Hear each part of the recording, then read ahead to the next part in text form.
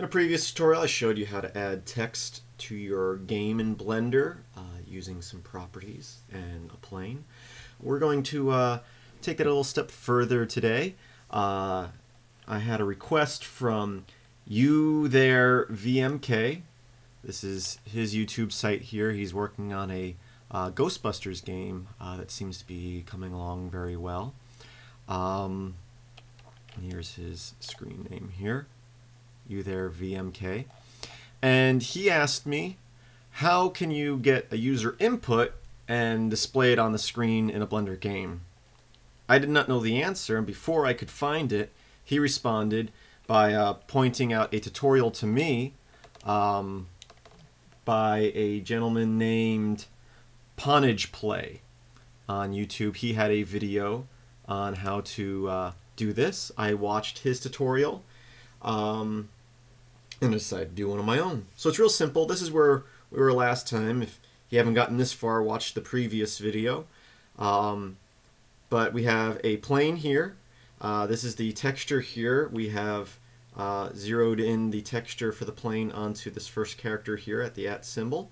And we create a property called text, and it's a string, and anything we type into that string should be displayed in the game here. There we go. But for right now, we're going to clear out that, and we're going to add another property. You can call it whatever you want. I'm going to leave it as prop. That's the default. And I'm going to change it to a balloon, so that's B. Sorry, I didn't zoom in quite right there. BOOL under that option there instead of string or any other format. And as I said, you can name it whatever you want. By default, it's called prop. And we're going to change that to true instead of false. All we have to do now is add another sensor, make it a keyboard, and we're going to set the target as text with a capital T, and the log trigger is prop, since that's what our other property is. Now if we start the game, anytime we start typing, you can see it changing on the screen. You can backspace over stuff. So that is how you can get a user input and display it on the screen in your Blender game. Hope you found this tutorial useful. Thank you once again, Ponage Play, and hey, sorry, I forgot your screen name already.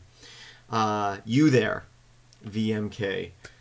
Check out his site, his YouTube site at youtube.com/user/You There VMK, and check out the trailers he has for the Ghostbusters program he's working on.